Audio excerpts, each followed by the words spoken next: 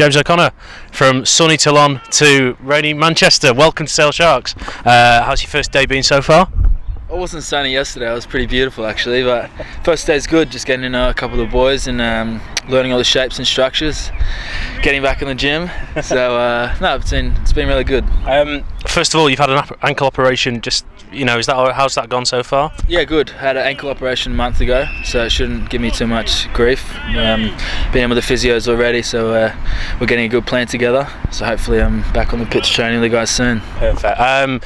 What enticed you to come to Sale? You know, is it the Premiership? You know, what made you come here?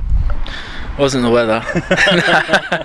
No, oh look, it was just, I had some great chats with Steve, and literally from the start I was very interested, just the way I guess you guys are playing. Well, obviously I felt it firsthand when I was playing with Toulon, just the structures you guys have put in place, great attacking rugby, and it's something, you know, a place where I feel, and he did it as well, where I could really take my rugby to the next level, and I could be a key link to really help this team, you know, go to the next level as well. So I've got a lot of work to do, and I'm really interested, and I'm keen to put in the hard work, and the guys they're out here training pretty hard today as well. So I just think it's going to be a good fit, and I'm really excited about it.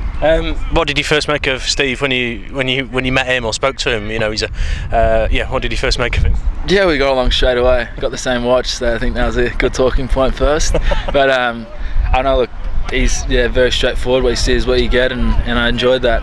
You're a player that's played amongst all the back line, you know, 10, 12, 15 wing. You're fitting in at 10 here. You're excited to play some rugby or fly off? Yeah, well, I've played everywhere across the board. I think I do enjoy it in closer, where I can have more of a, not an impact, but more say in the game and the shape of the game, and just, you know, control. And you can, I find when I'm out a little bit wide, you can get lost a little bit, or someone like me sort of just gets lost in their head a bit. So yeah, look, it's definitely going to be a challenge. I haven't played 10 in a while, so even just that being, I guess, a focal point was big on me sort of moving here, to really just test myself and, you know, just take my game to the next level. I've been picking different parts of rugby from Northern Hemisphere, you know, I've been in France, and I've played with a lot of awesome players, and you know, I've come here, and I think this could be a great home for me. You've tasted the Premiership before, back in London Irish days. Is that something that was a factor as well? Yeah, it was good.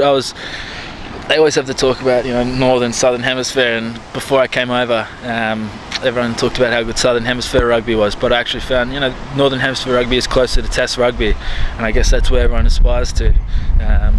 Obviously I enjoy the pitch when it's a bit harder and I can dance around a bit, but in terms of, I guess, as a mental challenge, and just, well, I guess growth for me. I guess that's what I'm looking for. I guess, you know, that's part of, you know, the rugby journey. Even in life, you want to keep picking up things and learning, and, you know, trying to add them to your repertoire. And so yeah. You've mentioned earlier you sampled the AJ Bell Stadium earlier this season. You know, you're looking forward to running out on the turf for the first time there? Yeah, it will be good. Got a lot of work to put in first. Got to get fit, and then earn my spot in the team. So that's going to be tough, and like I said, a challenge that I'm looking forward to. But then when that comes up, I'm sure I'm going to really enjoy it. Final question, you know, the likes of Faf de Klerk joining from the Lions, you've got John O'Ross here from Stade, and Josh Strauss as well from Glasgow. You know, it's some exciting signings. Are you looking forward to, you know, working and playing with some of those? Yeah, exactly. Like, there's no sort of one individual I can pick out in particular. I think there's definitely been some good recruiting, and I've seen, you know, what the guys have done with the team. Just the balance of the squad's very good. Even from the juniors coming out, I was just watching the skill level before. It's high, and it's very attack inspired, which is exciting for me, you know.